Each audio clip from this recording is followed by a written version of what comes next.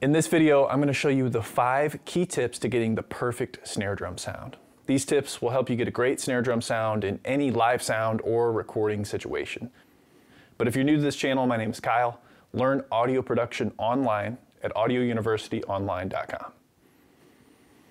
All right, I know this first one is pretty obvious, but I have to get it out of the way. The #1 key to getting a good snare drum sound is a good drummer. I'm not a drummer, so every recording of me playing drums would be terrible. And that's why I've asked my friend Ernesto Dural Jr. to help us out today. By the way, if you're a drummer, check out Ernesto's channel. He's got drum tips, drum gear reviews, drum covers, and a whole lot more. You also need to pick a snare drum that's appropriate to the music style you're recording. Each drum will have its own unique sonic character based on the materials that it's made out of, the depth, the shape, and the heads that are on it. Not only the drum will define that character, but also the way the drum is tuned. Ernesto has a really great video on how to tune a snare drum that you can watch right here. Much like the character of the drum itself, the character of the microphone you choose will have an effect on the recording. The industry standard for snare drums, whether in live sound or studio recording, is the Shure SM57. It offers a pretty neutral sound, so if you want to capture the snare as it is, the SM57 is a good choice in almost any situation. But let's say you want to alter the sound of the snare drum with your microphone choice. If you wanted to add some brightness to the snare drum, you could use a condenser microphone like this Shure SM81.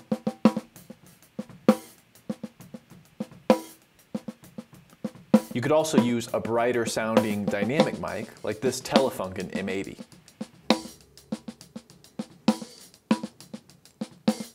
On the flip side, you might have a snare drum that is a bit too bright sounding already.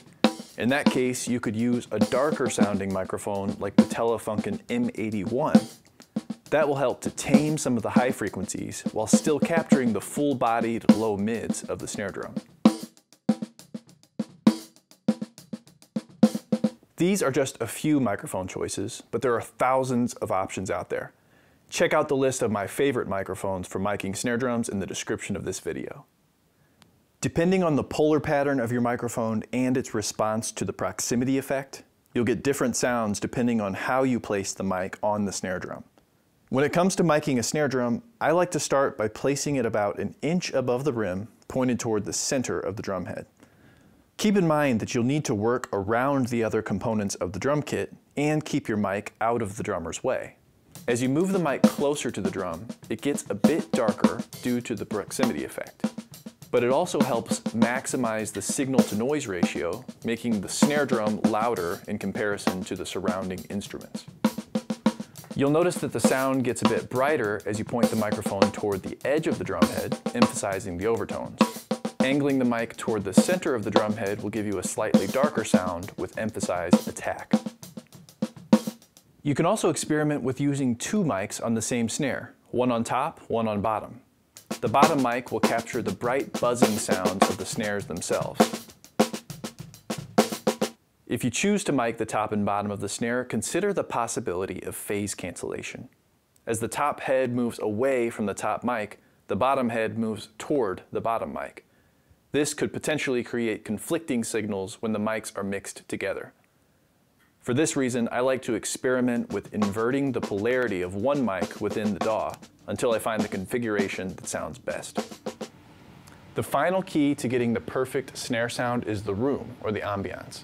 The close miking techniques I've shown you in this video will help you get a close, dry sounding snare with a lot of punch and body.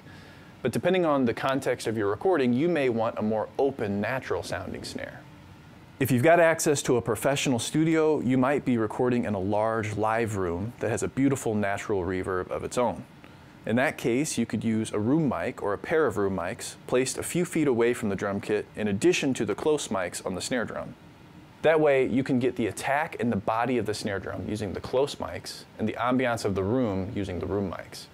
However, many of us will be recording in a small room like Ernesto and I are in right now, which doesn't particularly sound good.